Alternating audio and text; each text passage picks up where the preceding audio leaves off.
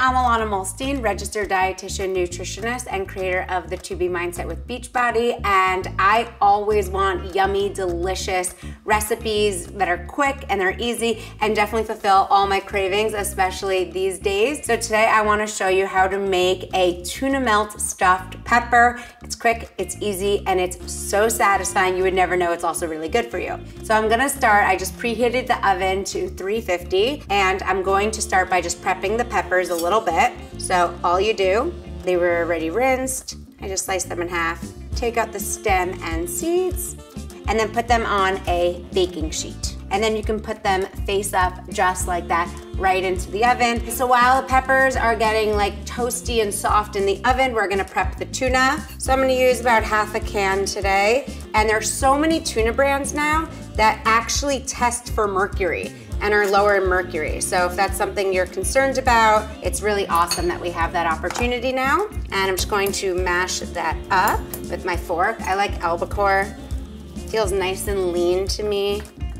And then I'm gonna add in about 1 tablespoon of light mayo. You can also use Greek yogurt. I love to use whole fat Greek yogurt. I just don't have any on hand right now. Mustard is the secret sauce ingredient in all good tunas. And I do like to season it with garlic powder, onion powder, a little black pepper.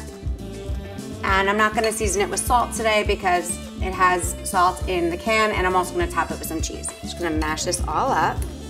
Perfect. Now I'm going to pull out my peppers and stuff them. After even just 4 or 5 minutes in the oven at around 350, you'll see the peppers get really warm and some of the water will get released. So I just like to pat that out so it's not too watery. Once it's cooled, you wanna be safe and careful. You can fill up your peppers with your tuna. This is so comforting to me because I used to love huge baguettes of tuna melts, but that was when I was a little less healthy. Now, filling it up with a pepper instead has been a really great healthy swap that just makes me feel more energized after the dish as well. So now I fill it up with my tuna, yum, and I'm gonna top it off with some cheese. So I have this really yummy cheddar cheese here, and you can grate it, you can use Swiss, you can use cheddar, you can use anything that sounds good to you. I'm gonna take some nice thin slices and do about 2 per pepper. And I'm gonna throw those back into the oven until it's nice and toasty. You can set the heat up a little higher, maybe 375, or onto a light broil if you check it. We want that cheese to be nice, bubbly, and delicious.